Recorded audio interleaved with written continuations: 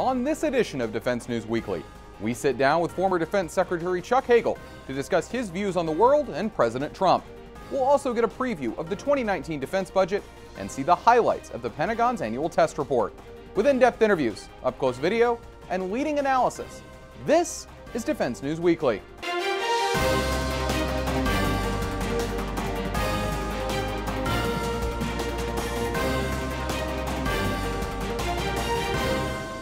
Welcome to this week's edition of Defense News Weekly. I'm Jeff Martin. The U.S. Navy says a Russian Su-27 fighter aircraft came within 5 feet of hitting a surveillance aircraft over the Black Sea. The plane, an EP-3 designed for electronic surveillance, was not damaged, but it did have to fly through the fighter's jet wash. This is just the latest in a string of incidents involving Russian aircraft and U.S. Navy ships and planes. Boeing suffers a defeat as the International Trade Commission rules that Boeing is not harmed by Canadian aircraft company Bombardier's deal with Delta Airlines. The U.S. Commerce Department ruled last year that the Canadian company unfairly received government subsidies and sold planes in the United States at artificially low prices. But the trade panel disagreed. Boeing says it's disappointed in the ruling. If you've ever used the running app Strava and have not checked the privacy settings, it's likely that your running routes are on the internet right now. And if you're a U.S. service member overseas, those routes show the boundaries of U.S. bases worldwide. The company says users need to review their privacy settings, but the discovery has sparked debate over what exactly Strava and other apps have not published. For more, visit c4isrnet.com. General Dynamics says they'll pump more than $2 billion into their shipyards to meet growing demands. In last week's earnings call, this company's CEO said most of the money will go to the Electric Boat Yard in Connecticut to help build the new version of the Virginia-class attack submarine and the Columbia-class ballistic missile submarine. In addition, about $200 million will go to Bath Iron Works in Maine and NASCO in San Diego. The Pentagon's annual test report is out, and as usual, some systems didn't fare too well. One of those was the Army's Active Protection System initiative, designed to protect armored vehicles from anti-tank missiles and other threats. According to the report, the program is delayed for the Bradley and Stryker vehicles for various reasons, including radar issues and power distribution problems. And the F-35 Joint Strike Fighter didn't escape notice. The test report criticized the program's modernization plan as unrealistic. To read more coverage of the test report, head over to defensenews.com. This week marked President Trump's first State of the Union address, and he was sure to mention his thoughts on where he wants America's military to go. Here's a look at what he said. Unmatched power is the surest means to our true and great defense. For this reason, I am asking Congress to end the dangerous defense sequester and fully fund our great military. We must modernize and rebuild our nuclear arsenal, hopefully never having to use it, but making it so strong and so powerful that it will deter any acts of aggression by any other nation or anyone else. Since Defense Secretary Chuck Hagel left office in early 2015, he has been relatively quiet about his time in the Pentagon. But now, 3 years after being forced out, he's speaking to Defense News' Aaron Mehta about his time in office, the geopolitical state of the world, and whether or not President Trump is helping or hurting America. I think he's done great damage to the presidency, his leadership to our country. He, in his first year, has done everything to intentionally divide America. The former secretary didn't mince words when discussing his views on the current occupant of the Oval Office. You can have strong opinions, of course, and fight mightily for what you believe, but in the end, you've got to make government work. You have to compromise. You've got to sort it out. You can't continue to vilify the other side and call them names. Do you believe President Trump, either his actions or his words, has made the world more dangerous? Well, I don't think he has helped address the volatility and the danger in the world by his words and by his leadership. And one of the foremost issues on Hagel's mind is North Korea. With his tweets, my button's bigger than yours, and fire and fury, and we'll wipe you off the face of the earth, and so on. That says to me he doesn't understand the consequences of a nuclear exchange. There's no winner in that. There's no winner in that, and we must avoid that. We've fortunately avoided that since World War II. We hear a lot about a bloody nose strike, a strike that the U.S. was able to carry out on North Korea without triggering a nuclear or full-on war response. Do you believe that's a possibility? Well, if you want to bet that if you're going to attack North Korea, however way you're going to do that, and think that Kim Jong-un and the North Koreans are not going to retaliate, it's a pretty big gamble. I wouldn't want to take that gamble. I wouldn't want to take that gamble. I know something about this business, and I know the kind of conventional capability North Korea has too. The secretary was unflinching in his comments on one of the most complicated issues facing Pentagon leaders today. In your mind, should transgender individuals be allowed to serve? Yes. People say there's a readiness crisis. People say transgender individuals will create issues inside units. Have you seen any evidence of it? Never seen any evidence of it. I don't think there's any evidence there. I've never seen it in any way documented, or I've never heard any evidence or seen facts. Hagel also talked about his views on government dysfunction, particularly in light of January's 3-day shutdown. I hope we don't have to go through another one of these. I hope this short 3-day shutdown period has taught a lesson to members of Congress who have it within their power, and the presidency. Everybody who holds power has some responsibility, that this is not in the interest in any way for our country. In fact, it hurts our country. That needs to be recognized. You don't solve problems, you don't come to solutions or compromises over big issues by shutting governments down. There'll be political consequences, and there should be for people who advocate this, but it's dangerously irresponsible. And I'm hopeful that because of these 26 bipartisan members of the Senate, from the center left, center right, that they will continue to dominate the decision making and make this government start to work again. That government dysfunction comes with a cost. Over the past several years, military leaders have steadily ramped up criticism of the budget process, something Hagel agrees with. When you're living day to day with continuing resolutions like we have been living the last few years, you can't plan. That means you introduce uncertainty into the system.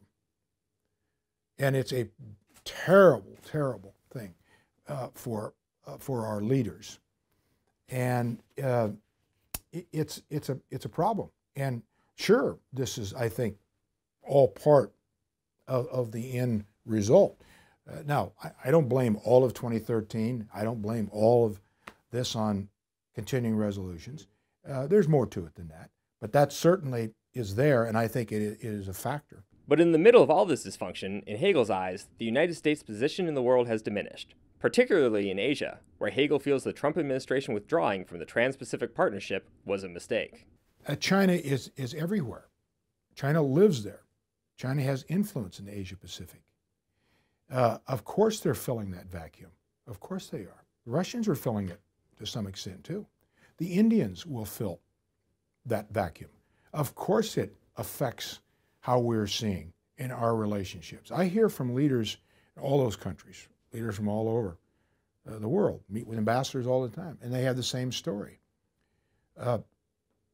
You are leaving a vacuum in these areas that the Chinese specifically are filling, and there will be no other way that this turns out. Unsurprisingly, another region that dominates Hagel's thinking is the Middle East. Look at the Middle East today. Saudi Arabia is in huge trouble. They've got this problem with their own GCC partner of Qatar. How does that help them? They've just undermined their own family cohesiveness over the last 70 years. They want to get more involved in Lebanon to try to drive out Hezbollah. They've got a fiasco going in Yemen. Iran actually gets stronger.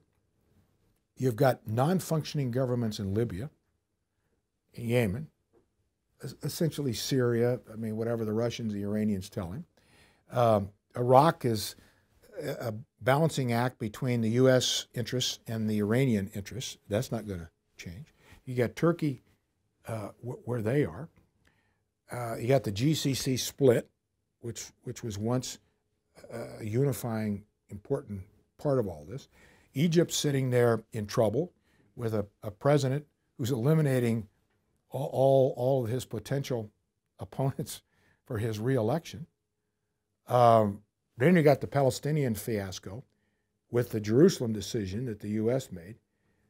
I don't know of a time when the Middle East has been more volatile or more dangerous. So what's more of a concern for you then regionally? Is it North Korea, which you've been told consistently is the greatest threat to the United States, or is the Middle East with all the instability going on there? Well, the most significant and immediate threat would be North Korea if they have the kind of capability they claim they have to deliver a nuclear weapon onto the soil of the United States.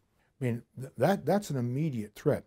The Middle East is not an immediate threat to our homeland, to our security interests. Yes, it's a threat to everybody, but not the same immediate threat that North Korea presents. Many of the challenges in the region can be summed up by the situations in Syria and Afghanistan, both of which Hagel is intimately familiar with. Was it a mistake not to go into Syrian force and respond to Assad after the use of chemical weapons?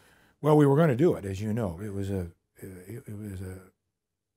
decision made by the National Security Council, unanimous decision. I strongly favored it. At the last minute, the president decided not to do it. I think it was a mistake. I've said that. That got pulled off in this exercise of working with the Russians to get precursors to chemical weapons out of Syria, which we never got all of them, of course. Syria was never going to give them all up. But that wasn't a good resolution, I didn't think. Actually, the Russians came up with the idea after the president pulled down and revisited that idea after the president pulled down the attack in Syria. But also, I would say, at the time, the Russians were not there. I think it sent a very clear message to the Russians, very clear. When the Russians saw that action, that was clear to them that we were not going to be players in Syria, and we were not going to be involved. And what they did is they took their little naval base, which was nothing, in Latakia province at Tartus, and used that to build up a huge air asset campaign, troops on the ground, intelligence, Navy, and now they've got a significant set of sophisticated assets in Syria, and now really hold the cards. Do you believe the U.S. will ever be able to leave Afghanistan and Iraq? Well, yes, I do. I mean, at some point we're going to have to. After 17 years in Afghanistan, the situation's worse than it's ever been. I think the American people, the Congress of the United States, are going to have to start asking some pretty hard questions. It's not because the American military failed, but the American military can't fix the problems in Afghanistan. Poppy production, corruption, tribal decisions, topography, all the uncontrollables that are there. You don't have to fix that with the military. You can put 10,000, 20,000. We tried that. We had over 100,000 troops in there for a number of years, 17 years. So, yeah, we're going to leave at some point, sure. Reporting from Washington for Defense News Weekly, I'm Aaron Mehta. To see and read more of our interview with Secretary Hagel, visit defensenews.com. And next week, Secretary Hagel reflects on his time in office, including a controversial confirmation hearing. I know I was considered by some Republicans as a traitor, that I would go to work for Barack Obama. And I just regretted that it got so personal, which that did surprise me, and it bothered me. To keep up to date with all of our coverage, be sure to visit our Facebook, Twitter, and LinkedIn pages. Also, be sure to add us on Apple News and other platforms for the latest updates. And when we come back, get the latest on the 2019 budget and our take on the Super Bowl. Today's program is provided in part by Raytheon, proud partner of FifthDomain.com, the sister site of Defense News, dedicated to all things cyber. Learn more at FifthDomain.com. The 2019 defense budget is expected to drop this month, and reports say it will include a big increase in Pentagon spending. To find out more of what it might look like, I talked to Todd Harrison with the Center for Strategic and International Studies. So first of all, Todd, 2019 budget, we're expecting it to come out later this month in February. What are kind of your thoughts on what we might see in this budget? Yeah, so continuing the tradition of about the past 10 years, the budget is going to be late. about a week late behind the statutory deadline, so that's not too bad. What's been reported so far is that the total national defense budget will be $716 billion. Wow. Yeah. Now, what's interesting about that, so total national defense, that includes war funding, overseas contingency operations funding. It also includes the atomic energy related funding that's outside of DoD, but it's still considered part of national defense. So for comparison, the 2018 budget request, the same number, total national defense, was $668 billion. So this is a pretty substantial increase. It's a substantial increase. Yeah. Now, if you look at the details, though, that have started to leak out, that's where it gets interesting. So presumably, the atomic energy funding part of the budget, it'll continue on the trajectory it was already on. It's relatively small, about $29 billion out of the request. Now, Bloomberg reported that the base DoD budget, so not including war funding, was going to be $597 billion. That's not that much of an increase compared to what was already planned. So in 2018, they requested, I think, $574 billion in the base DoD budget. That, of course, hasn't been enacted yet. Nope. And in 2019, they had projected they would request $585 billion. So 587, and so 597 is only about $10 billion more than they had already been planning in the base budget. So this isn't the massive Trump-era defense buildup we were told we would get in 19. Well, but then look at OCO. OCO is the remainder. So if those numbers as reported are right, 597 in the base, and about $29 billion to atomic energy, $716 billion total, what's left over is $90 billion in OCO funding. So it looks like a lot of the increase will actually be in the OCO part of the budget. So there's a buildup, but it's not funded in the way that we were expecting. Interesting. One thing we've heard from the Pentagon is that 19 is kind of a market increase, and then 20, that's the big one. That's the masterpiece budget. Does that kind of seem to be in line with what you've heard and everything like that? Yeah, the Deputy Secretary Shanahan has said that, and so take them at their word, and it kind of makes sense because a lot of the senior officials in the Pentagon, the senior presidentially appointed officials, they weren't in place for much of this budget development process. Of course, the Pentagon budget, this FY19 budget, started being developed more than a year ago, right? The services had finished up their budgets and were submitting them for final review, the program review process, in the late summer, about the time that the new Deputy Secretary got there. So there's only so much that this team could have done to have influenced this budget request. Maybe some big muscle movements, but it's not comprehensive. They didn't build this from the bottom up. So I understand why they're saying, well, stay tuned for the FY20 budget next year. They will have had the opportunity to build that one from the bottom up. So we will see that fully reflect all of their priorities. But in the meantime, FY19 should reflect some of the big movements that are going to be necessary to implement the National Defense Strategy. The caveat being that some of these things may be funded in OCO. And if they do as they've done in the past, the OCO budget is submitted for 1 year at a time. We don't get a 5-year plan, so we may not be able to see in this budget request where some of these initiatives are going in the long run. So the waters are pretty murky on what the buildup really could be at this point. And with the OCO budget, that's been kind of accused by some in Congress, especially, and the current OMB director, kind of being a slush fund, yet we could see an increase this year. So is that just narrative coming out, or do you think they might actually in the future have some impact on the OCO budget? It's interesting. I think this has got to be part of the battle, the game going on between Mattis and Mulvaney. Of course, Mattis is over there, pushing the White House for more defense funding to fully implement the defense strategy. Mulvaney is a fiscal hawk. He's a budget hawk. And he has been highly critical of OCO funding when he was a member of Congress. He called it a slush fund. He called it dishonest in his confirmation hearing. So, Mulvaney, you got to think, has been pushing back on all this. But, this may have been the way they got to an agreement between Mattis and Mulvaney. Mulvaney may have said, hey, I'll give you your increase, but if we put it in OCO, Mulvaney knows that means it's just 1 year that Mattis has won. If Mattis wants to continue growing the budget or even just sustain this level of funding in the future, he has to come back and fight the White House for it year after year after year. It doesn't lock it into the baseline if you put it in OCO. Classic Washington. Todd, thanks so much for talking with us. We appreciate it. Glad I could do it. The issue of paternity leave has been a complicated one in the military. So recently, when the military's senior enlisted leader, Command Sergeant Major John Troxell, visited Military Times, reporters asked him his thoughts on the issue. When you look at where careers start to get derailed, especially when we look at diversity and we look at female service members and their ability to grow and develop and reach senior positions, generally when they start having a family, that's where things start to, kind of derail them off that, band of excellence that they're moving in. So we want to make it easier on a family when they have children. It shouldn't be, well, I'm having a child, now I have to focus on my family instead of my career. We've proven in the military that you can be a great warrior and you can also be a great parent.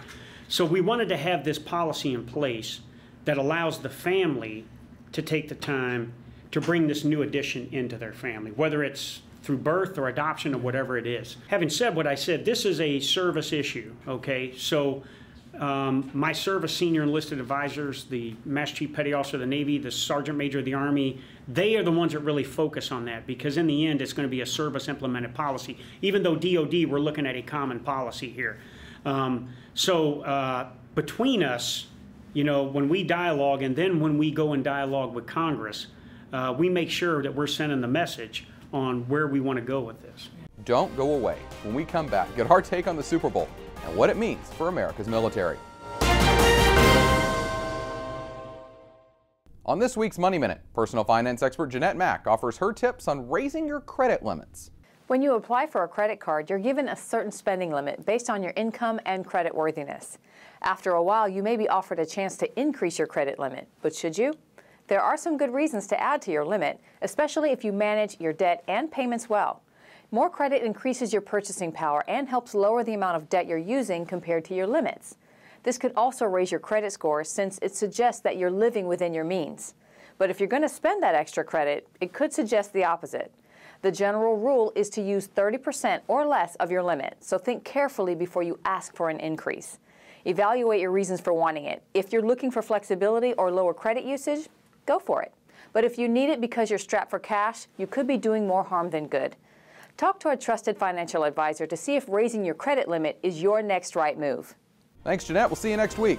To get more defense news coverage, be sure to visit our website at defensenews.com and subscribe to our early bird brief, delivered to your inbox every weekday morning to get you ready to start the day. And when we return, two of our reporters go head-to-head in their predictions on Super Bowl 52. SHOT Show is an annual trade show for shooting, hunting, and firearm industries. It's also a place to see the latest in weapons, ammunition, and assorted equipment. Military Times ground combat reporter Todd South attended the event and found something that could make it easier for troops to hit their targets.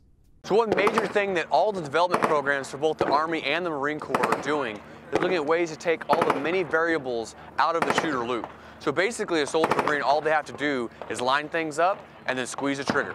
Now one thing we saw here today from Tracking Point is a very computerized system that only allows a shooter to fire once the aim point is on target. Now it'll give you a red indicator kind of zooming into that target, and then once you completely squeeze, it fires off once things are lined up. Now of course you don't want to just shoot whenever the computer tells you to. You have a suppressive mode where the weapon will fire at any point. However, you can guide it better, you can look into it better, you can take all those variables out of the shooter loop, making it much easier for the shooter to do that. It also has a live feed to a smartphone, so you can analyze your performance recorded, or you can have a spotter tell you where you're hitting on target to make adjustments. Super Bowl 52 begins soon, so I sat down with two of our big super fans to get their take on the game and what it means for America's military. With the Super Bowl fast approaching, we asked two of our most insufferable fans in our entire newsroom, Leo Shane with the Eagles and Aaron Meta with the Patriots, and I, as your dejected Vikings fan after this horrible playoff season, to kind of see what team would be best for both the American military and American national security to win. So, Leo, what's your argument? It's obviously the Eagles. I mean, look, if it was a matter of gameplay, the Defense Department is going to go with the better defensive team, and that's the Eagles by every metric. But we're talking about who's going to inspire the troops more. And what do we hear from military commanders? We hear about modernization and readiness all the time. Which team is more ready? Which team lost their starting quarterback, their starting running back, their starting middle linebacker, and still stayed focused on the Some would call mission. that luck. Some would call Still that staying luck. focused on the mission, relied on their training, and managed to make it to the Super Bowl. And the other issue is modernization. What do we want to hear? Do we want a new quarterback, a new coach? Or do we want the old same storyline, the oldest coach in all of football, the oldest quarterback in all of football? Look, if you're in favor of the F-22 restart and old equipment, that's fine. Aaron, but what's your argument? Here's the point. That's ridiculous. Here's why. One, Patriots also lost their starting wide receiver, their starting middle linebacker. Their quarterback is 40, Okay, unheralded. you both got injured. Okay, you both got More to injured. the point. Want to talk Let's about live with it. modernization, Leo? This team changes every year. You say it's the same old. It's not true at all. Every year, different team, different people come in. Belichick makes it all work. Just like the U.S. military takes the things they have to do, gets the job done no matter what the situation is. You've got the Army of One with Tom Brady argument here, and the Army rejected that. It's ridiculous. You guys are toast. You don't understand, Leo. That's the thing. Like many of your fans, you don't understand what the warfighter needs. You don't understand what the people need. This is ridiculous. This is terrible. Just terrible. Okay, with that, we're going to close this out. Please enjoy the game and go to don't know why we defensenews.com to talk see about more of this at least we're not engaging Vikings fans. conversation. That's true. It's going to be Vikings fans. If you want to see more of that conversation, again, head to defensenews.com. That's all we have time for this week. Thanks for joining us, and we'll see you next time.